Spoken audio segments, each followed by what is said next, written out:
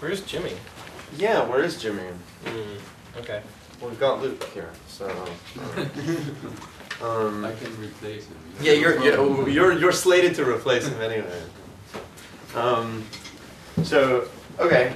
So who here is all right? Let's kind of feel people in the room. Who here does not know what SPI is? No one. Is everyone? Who here is a contributing member of SPI? Okay, and then so there's like maybe 5 or 6 people that are not members. Why not? Yeah, why not? Because no one's running the NMQ on it right now. Oh, that we just fixed that. We got new people. Ah. One of them's sitting behind you. Okay. Well, maybe if all we accomplish is that you walk out and sign up for the contributing membership, then we'll have made a small success. So I will do a kind of a little baby introduction to SPI and kind of how things stand and what our goals are and where we're going to go. And then I would like this to turn into a conversation after that, so we can talk about the sorts of things that maybe SPI has done and people like, and maybe some of the sorts of things that SPI has not done. Is there is not done or people would like to see it do in the future, and then we can kind of so I think that actually a lot of feedback that we've got in previous DebConfs at similar meetings like this have been very useful to me and to other people on the board in terms of deciding where to focus. There are some things, clearly we can't do everything, so people may suggest something that it's a really great idea but we can't follow up on. But I think that most people would agree that the SPI has been on an upward track over the last couple of years. So, and has been accomplishing more of the things that we want to do and doing better.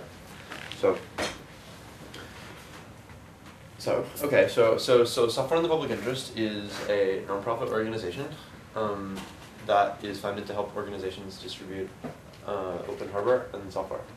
In reality, we focus almost entirely on someone says, "Hey, you sit up at the front." Okay. All right.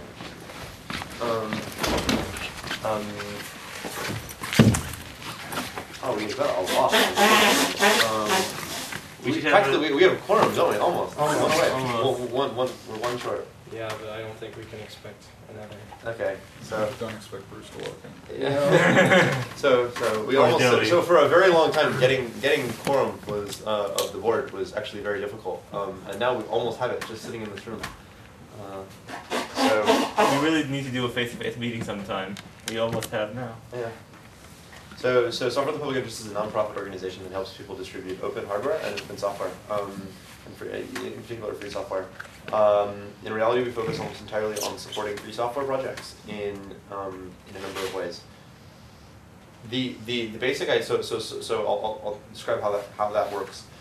Software in the Public Interest was a nonprofit organization that was created in 1997. And it was incorporated in New York State. So it's a U.S. organization, and it is what's called a 501c3, which basically means that if you're in the U.S. and you give money to it, and you give money to SPI, you can deduct it from your taxes. It's like the most charitable kind of charity. There are less charitable charities. I mean, there are some where you get to deduct less or deduct differently, but 501c3s are probably the most limited type of organization in terms of the types of things that you can do. You can't, for example, advocate a particular politician. You can't. There are lots of limits. If you were to start working, run issue ads. You can't run issue ads. You can't if you give money to other organizations overseas. If you transfer money, it has to be to an organization with a similar standing or with at least as charitable status in whatever the other rules are. It's a little bit tricky. But the benefit, of course, is that people have a major incentive to at least people in the U.S. have a major incentive to donate. Yeah. Can I add that it's not just that people themselves have a major incentive to donate, but often employers have matching gift programs. So if an employee Yes. arranges for some money to come out of his check, in many cases the employer will match it, Yeah. doubling the effectiveness of the donation to SBI, the size. Yeah. So that's yeah. So there's a number of benefits that in some ways mean that that SPI has more resources in the end because people are more interested in donating to that type of organization, at least in the U.S. There are a number of different nonprofit organizations with similar or identical statuses in the U.S. and abroad. The major ones seem to be, the Free Software Foundation and the Open Source Initiative, and then there's Software in the Public Interest. Now, and then there are a number of these foundations which are popping up per project, which has been something we've been seeing in recent years. So for example, the GNOME Foundation will create a foundation, and and then Apache has a foundation, and Gentoo has a foundation. Clone has a foundation now. A lot of these different groups are creating their own foundations for larger projects. These kind of super projects, the hundreds of contributors kind of level, are creating their own foundations to support development. So Software in the Public Interest was kind of like this. It was created by people that were involved in the Debian project to serve the Debian project, but it also had kind of a bigger vision, which was also supporting other projects and a wider variety of projects through taking donations and helping funnel that into development or development resources. People can donate a piece of hardware and write off that donation on their taxes, or a company can do this. And there's a number of benefits for this. Yeah, and part of the reason that was the idea was because it's a non-trivial amount of labor, paperwork, and money to set up a 501c3 organization. So I think a large part of the original motivation, as I recall from email threads anyway, was do it once. Yeah, do it once, and then we can serve lots of these little open source free software projects that pop up. And Debian was just the one with an instant need. But and in a way, because Debian is, I find this kind of cool because Debian, in many ways, is like it's a little encapsulation of the free software universe. Yeah. It includes all of the projects that that would be potential member or actual member projects are within Debian as well. So in this way, SPI is basically is as far as I know unique. In that it's an organization that is willing to serve a variety of different organizations in terms of potentially holding intellectual property, things like trademarks, and we could do copyright assignments, although we don't already. There's been talk about doing it for some kind of shared resources, for example, the Debian website, or something like this. Things that are really kind of project creations, which would be useful because there have been situations where people might want to relicense, and it's not realistic to find every person who's made a change to a web page in Debian. This has been a little bit of in order to say, hey, so do you agree with moving to a different license? I'm not totally sure if the existing Debian website license would be legitimate for packaging within Debian. That's the problem, is that the Debian website license is one that people are not happy with, and people will want to change. So this is something that has been an idea, changing this to. Same goes for the trademark license. Yeah. So we've got holding intellectual property and holding money. Domain names too. Are the main two things. We also provide legal support. Because we have a lawyer.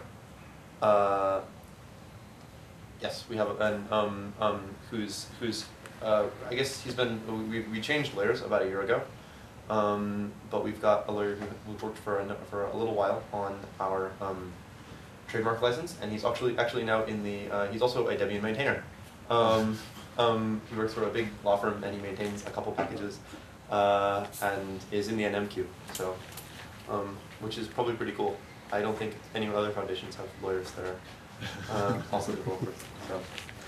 Depends on how you measure that. Well, as I understand it, even Moglin got his undergraduate degree in computer science. But I don't know that he does a lot of coding. Evan Moglin, he doesn't do very much. Evan Moglin worked with the general counsel for the FSF, and he actually worked sharing a desk with Drew Stallman when he was 19 years old in a computer company.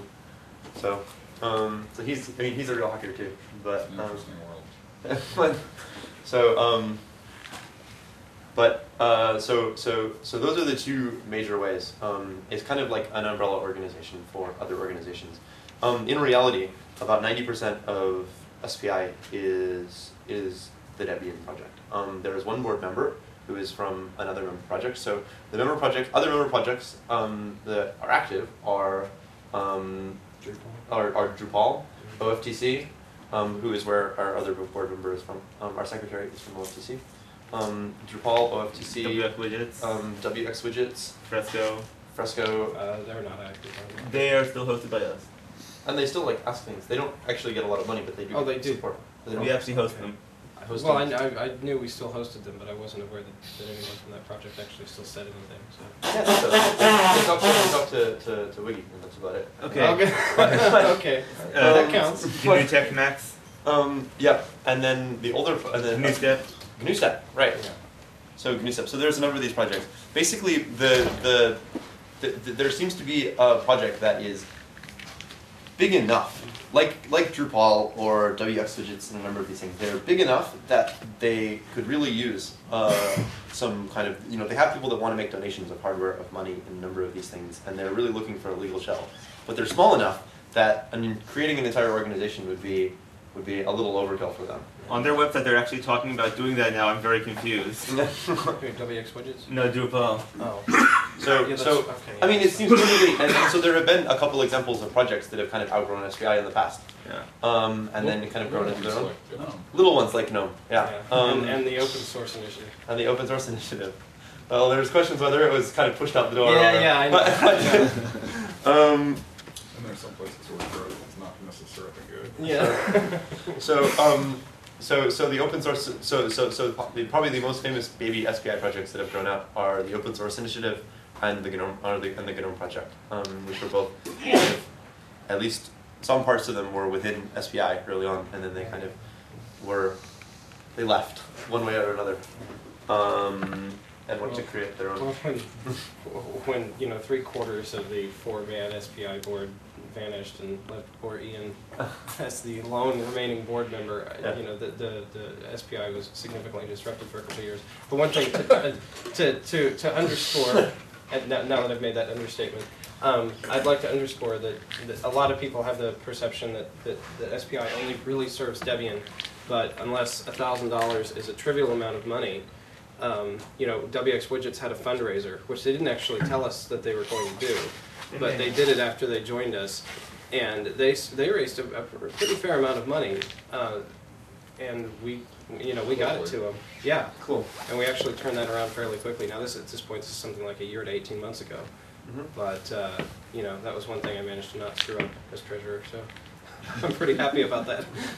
So there's a number of there's a growing number of and it's and of these member projects, 3 of them are in the last year, I think, or in the last Yeah, I'd also point out that the other organizations that do things kind of like SPI and SPI do talk to each other. We have a lot of cross connections with, well, the FSF one is fairly obvious, I guess, but there's actually a meeting coming up just before the O'Reilly Open Source Convention in Portland that I've agreed to show up for to represent SPI, where people from the GNOME Foundation and I forget, there's this whole list of other nonprofits, and not just from the US but from other countries.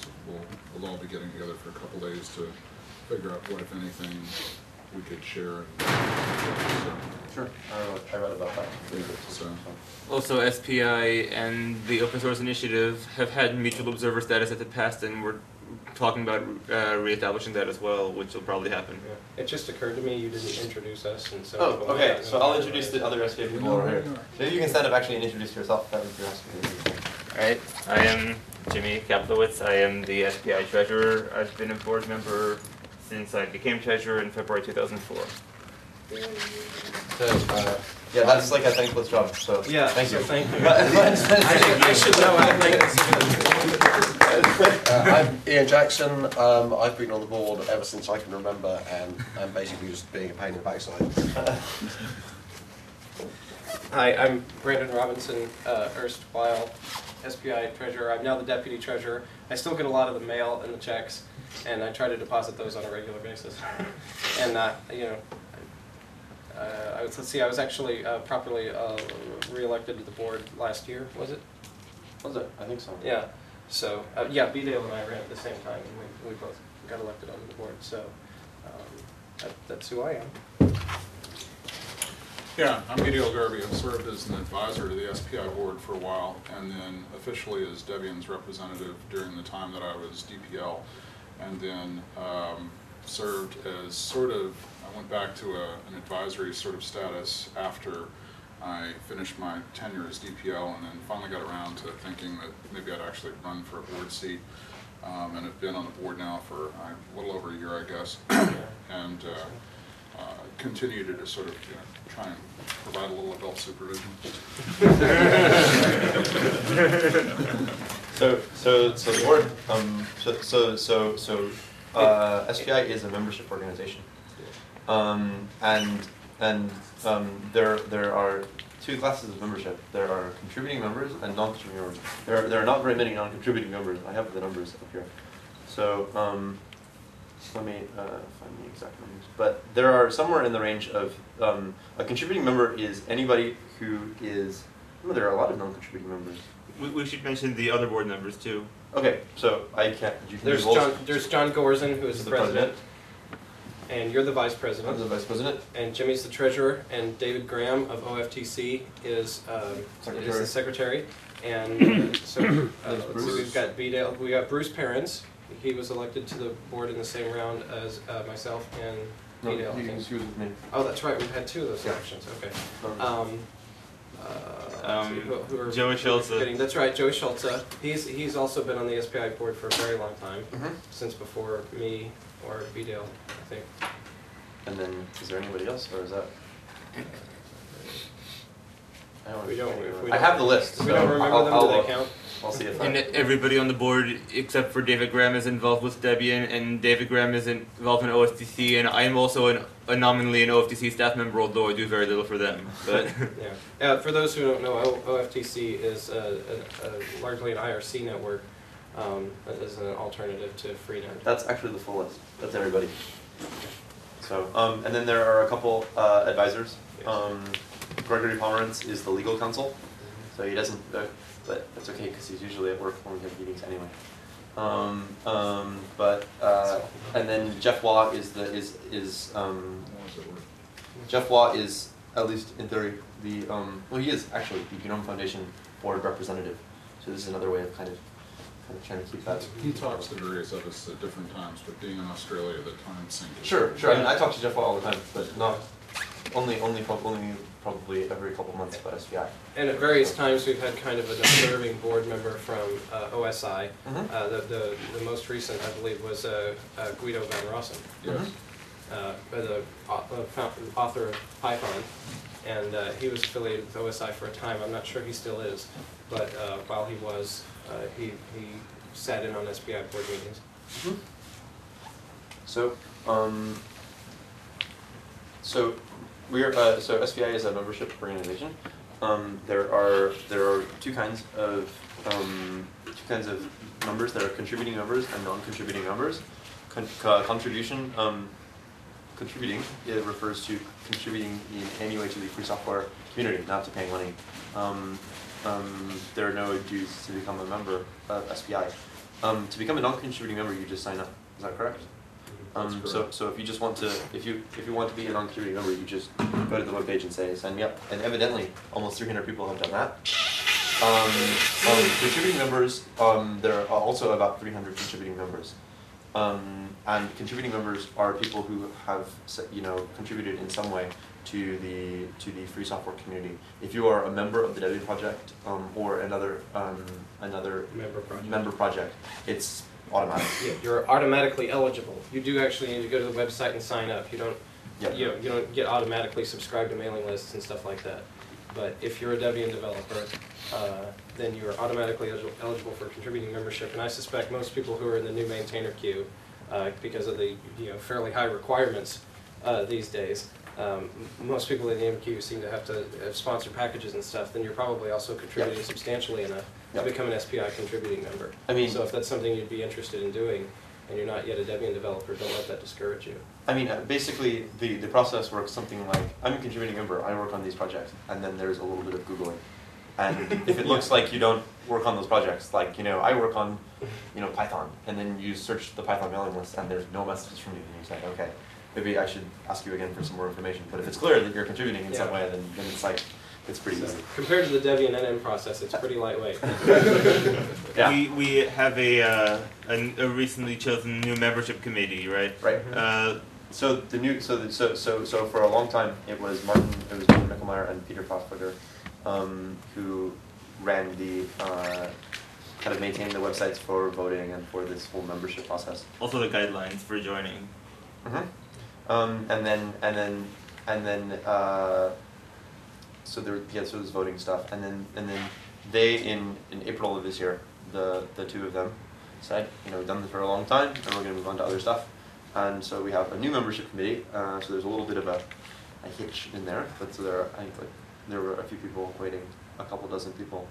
But the new membership committee is Graham Wilson, Luke Klaas, okay, Luke Klaas, and Michael Schultheis. Okay. Yeah, Michael Schultheis is a coworker of mine. He works. Sure, I just don't know how to pronounce his name. So. Yeah. But and then Michael Schultheis. So that's the. He's also a Debian developer.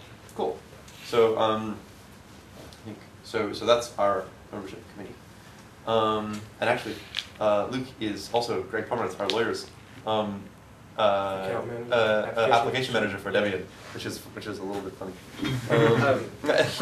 Let me mention the main benefit of membership is that it renders you eligible to vote in the elections for the board of directors. Yeah. I don't think Mako explicitly said that, but we mentioned election to the board, and that is how you get a vote, is by becoming a contributing member of SPI. Right, and those will happen, I guess, every year or every other year, depending on when people are being elected. Yeah, we didn't require any this year because nobody's seat was expiring. It's for a 3-year term? 3-year terms. Yeah.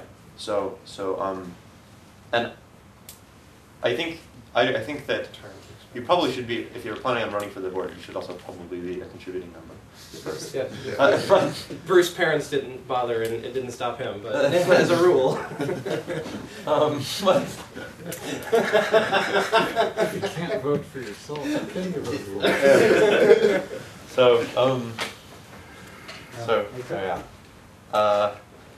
and there'll be elections next year for a number of seats, actually. Yeah, for I think like 4. Yeah, we've got quite a bit for of like 4 or 5 seats. So thinking about this in the future would be good. So I think let me look and see if I have anything else. That would be July 1st of next year when that happens, because by our bylaws we have to meet on July 1st, no matter what day of the week it is. If it's Saturday, Sunday, doesn't matter. The annual meeting is July 1st, so if you want to influence the outcome of the next board election, you've got just about a year to. I think that starts the nomination period. I think you can nominate through July 13th or so.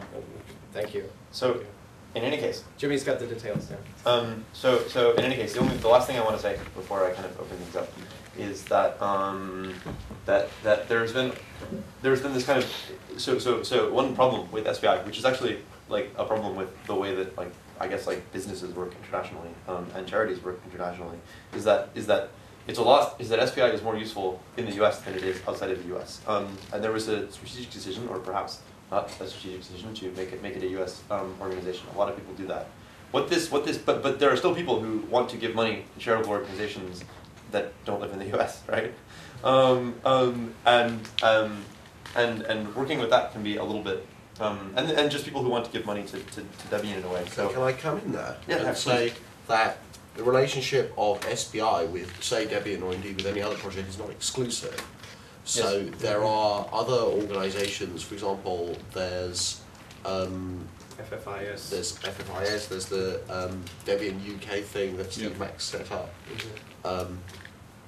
And given that you have to have an American organisation for American taxpayers to get those tax benefits, there has to be an American organisation, and that's what SPI is.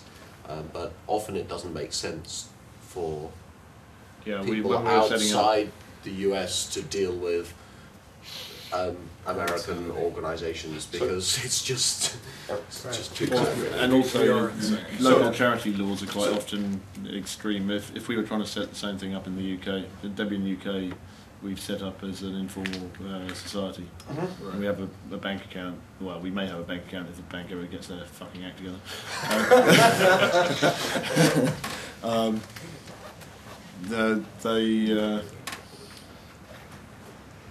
In the UK, to do a full-on charity is so difficult to actually have the aims that we have. Well, it is in the US too. You have to have Yeah. a board. You have to have all these. I know. things. I mean, as well as that, Yeah. there are some fairly strict rules about what you can do and not do.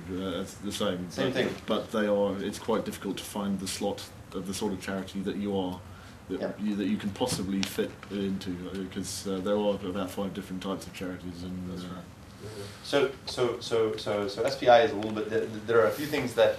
So this is true. So there are. So it's not an exclusive relationship. There are many organizations that support that hold assets for the Debian project or for other member projects. For other member projects internationally. I've been trying to report on some of those in my DPL reports to date, and it's interesting. I just want to underscore Ian's point, because it's interesting as we move DebConf around from place to place, we seem to find new organizations to become affiliated with and hold assets with.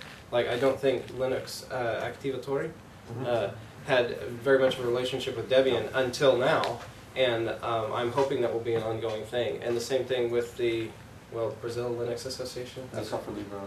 Software, that's right. The project, the Software Libre project. So. Yeah, in Brazil last year because of DebConf 4. So that's been a nice side effect of having DebConf globetrot a little bit, is that we are Accreting organization. accreting. Yeah, that's very good. Thank you.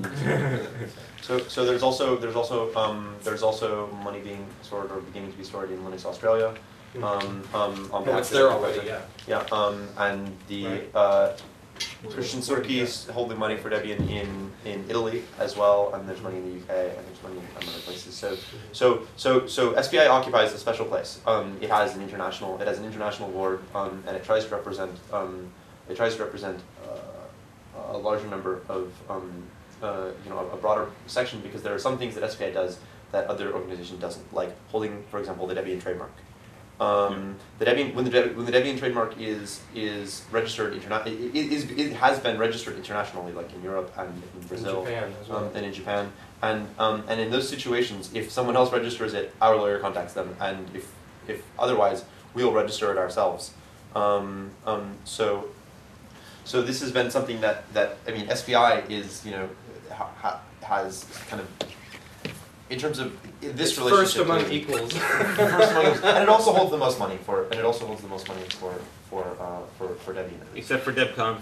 Except for DebConf, that's true. DebConf. So I mean, about maybe 3 you'd times like the to amount share of with total us assets. exactly how much. Obviously, we don't know exactly how much money, but 40 somewhere in the order of so SPI holds somewhere in the order of $50,000. 50,000 in gross assets, of which probably at least 80% are. 42K or so, I think. Yeah. Yeah. So maybe. Okay. So holding. The reason we don't have a $42,000. precise figure, and I'll go ahead, 'cause since I was earlier treasurer and I'm closer to the fuck up, is the reason we don't know the exact numbers is because a lot of the early paperwork having to do with the bank accounts that SPI was holding at the time was lost by a previous treasurer. No, not me. I made different mistakes. And so for some very old money, we simply don't know how the donations were earmarked. We had 2 different bank accounts with American Express Centurion Bank, but one of them got defrauded. So So I think the key is to it's been a point out that we technical do know how much money we're holding. Yes. But we're not sure what the split was intended to be between Debian and other Yes, projects. exactly. so we've got all this money, but we're not entirely sure what it's for. Yeah, so some of it's part of the SPI General Fund and some is for Debian. You gotta. Way back when the original screw up with the records happened, there was a vote, I'm not sure if it was a Debian vote or an SPI vote. It was an SPI vote. It was an SPI vote. To just split up the funds as 80% Debian, 20%. It A was 5% rule, I think. Yeah, I think it was. It was 95 and 5. And so is there any reason there isn't just a vote to split it up and decide there's exactly this much for Debian now and we'll Right, track it properly? from Not now on? been 100% accurate in our record keeping since then, unfortunately. So I why think can't we- I we do think it we- again now? I think we have been pretty accurate since Brandon. Well, we don't know exactly what the donation, what the earmark split is of the donations between then and now. I think we've got all of the information, but it hasn't been added up. Yes, Right. we've And so it doesn't appear in our kind of, you know, Right. you look at our financial statements and you can't tell by looking at our financial statements, even since then, so it's not just sort of one lump sum that's originating. So one thing that's been happening recently is Jimmy's been doing a much better job than we've seen previously from really anybody in getting something approaching a normal financial reporting. So the other so financial reporting is getting better when we're handling it, and it's about to get better when we're not handling it, because we're hiring a bookkeeping service in New York City that is just basically going to take they're going to. To answer your question specifically, Anthony, I don't think another vote's required, because what we may have missed in the noise in that discussion is that the combination of that vote and the information that we have records on since then should be sufficient to get those numbers. They just don't appear in the financial statement yet. Is that a reasonably easy thing or very hard thing? I think it ought to be easy, but it hasn't gotten done. I think it will be done. So we're working with the bookkeeper for all the information on this year. I suspect it will be done in the next month or two. So we're going to be so we've got this bookkeeper, and we're going to be the idea is sending them anything with a number on it, and then they're going to be splitting things up by member project. They're going to handle a lot of this stuff, and then they'll say, you know, here's the PDF with, you know, all your information. We've been talking about doing this for years. It's great that we're finally getting, you know, the silly bookkeeping stuff done by somebody who does that professionally. Right, You know, because treasurer after treasurer has crumbled under the burden of having to do all the fiddly, you know, bookkeeping themselves. We're not good at keeping sums. Right, And that's fine. and everybody thinks it should be a cakewalk, and you know, so anybody who fails is just a screw up. But you know, time and again with our treasurers, we've just seen that a volunteer can't do it. So we said, you know, we've got SPI has some general fund. There are people who donate money to SPI and don't say give it all to Debian. They want to support the organization generally, and it seems to make a lot of sense to spend that on making ourselves a more responsive and responsible organization. So the two developments recently are in terms of bookkeeping and such is basically a decision to go ahead and hire a bookkeeper in New York City to kind of put stuff together, and kind of a little bit of a idea from Luke here, who's evidently an advanced accountant. Yes. You'll have to explain exactly what advanced accounting is. Well, it means that yes, it means when you cook the books, you don't get caught. it means he manages advanced accounts, obviously. Accounts that have been offered to someone. So we have also a little bit of new blood in a couple different places in terms of that. So since we're kind of, you know, I mean, I guess there's not that much time left.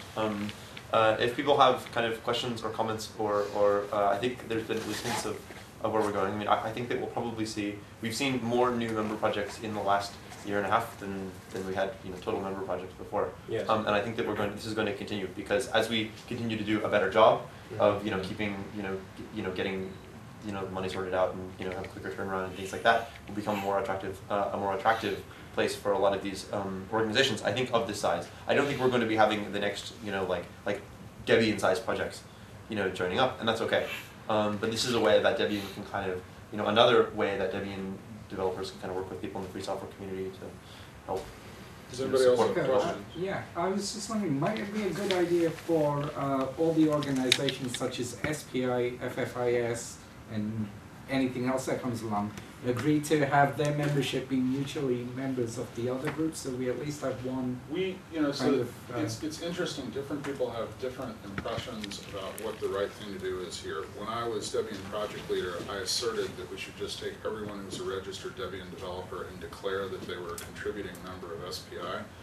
And there was lots of discussion / concern about, well, that would mean they were automatically added to another mailing list that maybe they didn't want to be a member of. And in general, the perception was that, you know, having a larger number of members who weren't necessarily committed to the organization and who wouldn't necessarily show up for elections and make quorums and things like this, it probably wasn't the brightest idea. So at the end of the day, we ended up with an agreement that anyone who was a registered developer with Debian would be immediately granted contributing member status if they asked for it. And so I suspect that the reality is that if you showed up at any of these other organizations and said, I'm a contributing member of SPI, they would go, wonderful, we're glad to have you here. But my suspicion is that the same kind of criteria might apply. And, but perhaps there could be like a separate So level what of is membership. Just so FFII's that, criterion for membership? Do we know? I mean, Ask Joey Schultz. yeah, I mean, there might have to be like a lowest common denominator kind of level So of membership, but just so that we can claim, you know, like bigger numbers, like you can see that the whole. Well, let me community is follow much up on larger. Miguel's remark though. There were also some people who simply didn't want to be affiliated with a U.S. corporation. I mean, even if it was nonprofit, even if it was affiliated with Debian. And I think one concern that other organizations might have, especially if they're smaller, is they don't want to be swamped with a glut of Americans, potentially dominating their organization. I mean, they're trying to set up something local. So, and this is something that we've seen with money. So, for example, the money that is put together in the UK is, as far as I know, spent in the UK. I know that this is certainly the case in Italy, for example, as well.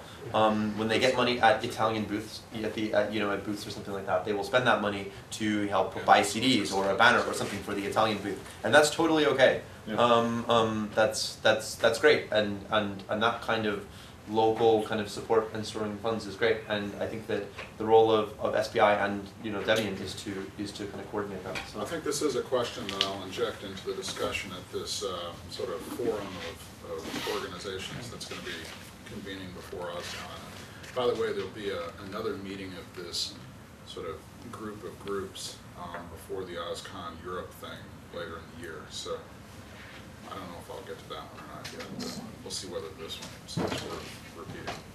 And kind of related to that, I think there's also kind of little amount of fragmentation going on even in the US, because I think I read in like LWN or somewhere that now there's like an open source legal center or something. oh well, the Software Freedom Law There's a Center. software- That's a very different organization. Okay. Yeah, I mean, Because I remember thinking around that time that, well, that's kind of something like what So, SPI Software Freedom Law Center, Software Freedom Law Center is basically people from the FSF who kind of created another organization that is now kind of, the FSF is now outsourcing a lot of work to. I mean, that's one way to think of it. But there's a good amount of kind of legal work that the FSF used to do for itself that people in the FSF want to open up to a wider variety of primarily volunteer projects.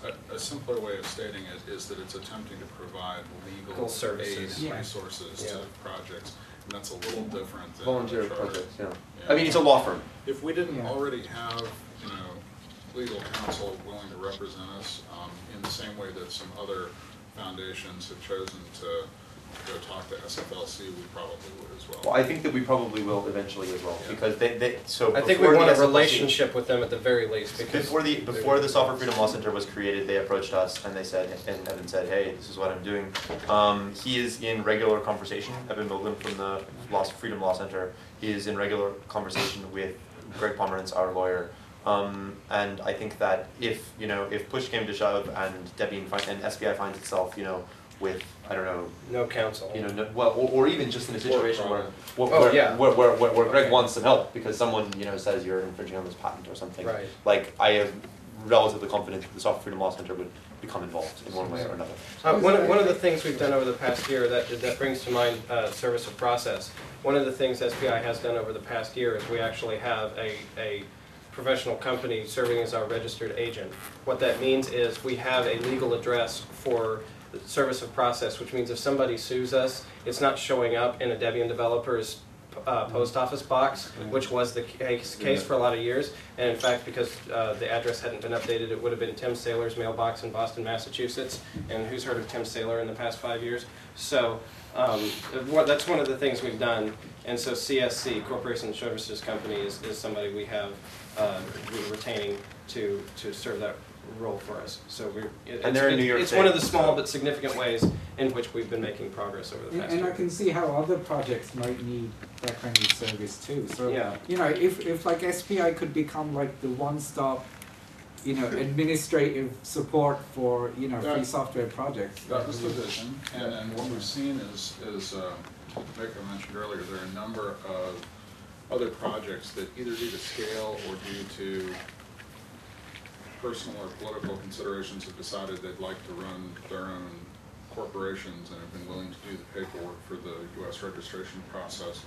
We've ended up, even just in the U.S., with a half dozen or 8 sort of interesting foundations, and if you add in the sort of significantly large enough to be worth inviting them to come to the U.S. for a meeting, there ends up being a list of almost 24 around the world that I think were invited to participate in this upcoming meeting. My hope actually is that, if nothing else, we'll figure out how to share some best practice knowledge. There are people, for example, who've done a lot more work on researching trademark issues and trademark licensing than we have. I think there are things that we have figured out that maybe they haven't, and so if we can share some of this stuff, maybe at least we end up, leveraging some of that. Because SPI has been butting its head against this problem for nearly a decade, and that's much longer than some of these other organizations. Yeah. I mean, there wasn't any such thing as GNOME or KDE in 1997, and so. Hopefully we do have something to bring to the table. Since BDL's been affiliated with him for a while, I think he's in a good position to share some of that expertise. Yeah, so we'll see how that goes. I don't know how that process is going to work out in practice, but I'm encouraged actually that someone's taking the effort. It's actually the folks from the GNOME Foundation that triggered this this meeting to happen, and the O'Reilly folks agreed to provide a place for the meeting to occur before OSCON. So. It's funny for me because I'm not actually going to OSCON this year, but I'm going to Portland for this meeting. So, right. So we'll come back with something called the Portland Prospectus. Editorial changes. Editorial changes in the SPI bylaws. We're like out of time. We could deal with some editorial changes. Yeah. Are there any other questions we want to get out now? Well, actually, I've just been informed that we actually have more time because the next talk's not happening at all, or it's no, there's nothing here until after lunch.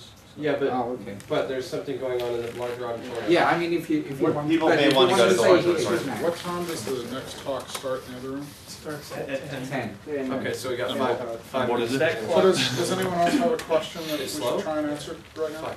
Okay. You've all been very quiet. Questions? Concerning somehow. No other questions? Well, I mean, has this been helpful? Do you feel more informed about SPI than you did before? Yeah. Yes. Just wondering from where do you get your main funding? Who's funding? It's all Donations. donations. We have no source of revenue apart from charitable giving on the part of businesses and mostly individuals. So for example, about a year and a half ago, I went through the little bit of paperwork to arrange so that any Hewlett-Packard employee in the world who wants to donate to SPI can do it through the normal annual giving process through the web interface where you decide how you want to. I deposited for the check recently.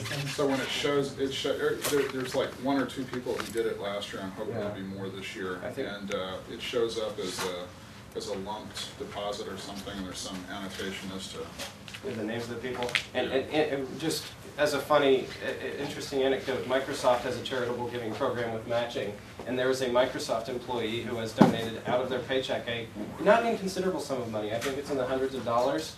And it's funny, because we keep faxing back Microsoft keeps telling us, you need to send us information so we can match this, and we fax it. And then about a month later, we get another letter saying, you need to send us information or we can't match this, and we fax them something. So I think we're much too small and insignificant to actually, be harassed by Microsoft in this respect. But it's kind of funny to see that happen. So maybe someday we'll actually get some money directly from Microsoft. That's pretty funny. Yeah. I have a question. So, where do you think is areas of interest or something like that where SPI should evidently be more active, or where people would be needed to be more active, but it would be, are there any obvious kind of stuff that should be done but isn't done because nobody There's a lot of people who come up to SPI and they say, I have this really cool new idea for something to do, and you, SPI, should do it. And, well, that's obviously just not going to work. And anyway, SPI only does boring things. Well, I mean, Basically, SPI does accounts and historically very badly. So if you've got some good thing you want to do, then by all means come and talk to SPI and we can put you on our list of projects or something. I mean, it doesn't really, it probably doesn't buy you anything. I mean, to answer you concretely, something that needs to be done is a revision of our bylaws. Because the bylaws we have, they suck, they are internally inconsistent, and they're awful. And before you make what may be the obvious assumption, they were lifted wholesale from a boilerplate set of bylaws that I believe the legal firm that originally chartered helped us to charter SPI set up. So these are like real professional businesses bylaws, and they're internally inconsistent and they suck. It's not like one of our volunteers. I think Ian Jackson, if he took the time to do it, would come up with something far superior. We're not creative enough to make these up. Yeah. So if you're interested in that sort of thing, it'd be wonderful to have that worked on. And the other thing is, I think it would actually be really interesting to see SPI specifically represented at some of the more interesting conferences and events, particularly the ones that have, a .org pavilion or some other, sort of thing like this. It's my perception that our, peer organizations in other countries will usually show up and have a banner and answer questions from people and exhibit and things like that. I don't think SPI has ever No, at least if there was some kind of general one-page introduction to SPI, like we can have a flyers and another thing is if people have ideas on how, despite the fact that we are primarily useful for U.S. donors, there are still lots of non-U.S. donors who want to donate to us. And if people have ideas of how to do that without relying on something such as PayPal, or I don't mind the payment service, but PayPal is known to be sketchy. So if they're a bank, but they're not a bank, and they go to court, crap like that. Right. So if there's a legitimate, reasonable payment service or some other way, we've also talked about getting a merchant account with a bank, a more legitimate bank. But that hasn't happened yet. Then PayPal, because we're pretty happy with First ID. No, I'm talking about something like Echo, like I mentioned online. Right. But yeah, but they may not know that. This is probably going to be an administrative nightmare, but could the people in particular countries where, if you've got a lot of people donating a fiver, then it's just annoying. Then it accumulates in the local country. If you actually want to get that into the States, you do it all in one go. Yeah. So Debian becomes an international courier firm, basically, because we go all over the place all the time. That does turn out to be pretty hard because of various countries' laws regarding. It depends on the organization that it's coming from, because it's relatively easy to get money in. It's not SPI's problem, but for other charitable organizations, it can look like it's a feeder organization or something, and it can get a little tricky. But I think that maybe another thing that could be really useful is kind of helping both codify and map out some of the relationships between SPI and other organizations. Like what is the relationship between Debian, between I don't know, these things. So. The other thing, you're saying that none of all the money comes from donations. Yeah, I mean, we don't sell anything. In the UK, Debian UK's got a few £1,000. That's all from profits made at stalls on expos. Yeah, not that we actually try to make a profit. This is my point. So how does that work in the States? When people turn up at expos, who gets the money? In the past, I mean, this hasn't happened lately because what's happened is Ubuntu has dumped a shitload of CDs on people. So Debian doesn't actually distribute any CDs anymore. But what used to happen was we would offer T-shirts at various booths at, like, say, Linux World on both coasts, and in exchange for a donation, you would get a T-shirt. Yeah. So the revenues in excess of the costs would be donated to the Debian project, and those would come through SPI. Debian still does that last time. So Debian still does that. CDs? SPI does Yes. it. Yeah. Okay. Yes. So the way to. I was at the one in San Francisco, and well, anyway. It happened in Boston. I love you all, but I want to hear the other talk. They were gone before you showed up. Oh, okay. All right. Okay, I was a little ignorant about. We just didn't have enough. I think that money often goes to SPI still, or no? The money did go to SPI. The one from Boston certainly did. Yeah, it does. I walked out with like $100,000 in cash from SPI. And everything over back to New York. I don't remember that actually coming in. I sent it to Matt Taggart, who then sent it to you. Okay. So, I'd have to review my paper. because Matt had purchased all the T-shirts. Right, and he So needed so some. I sent him the T-shirts. He took out whatever. I sent him a check. He took out whatever. Right. Thank gosh. Yeah, So the funniest check like that I ever got was from Clint Adams after New York one year, and the memo field of the check was Linux World Aftermath, after math. It was very cute. so I think I have your adapter, like I said in the email. You got the email? Oh, nice. Basically, I didn't want to leave it unattended in the Smithy because it's too easy to get lost and it's something you don't want to lose, you know. I know. Yeah. Thanks, Don. I appreciate it. Checkbooks? Huh? Checkbooks? I have them. No, I thought that's what you were talking No. about Mako about. Oh, okay. No, his universal power adapter. Okay. Yeah,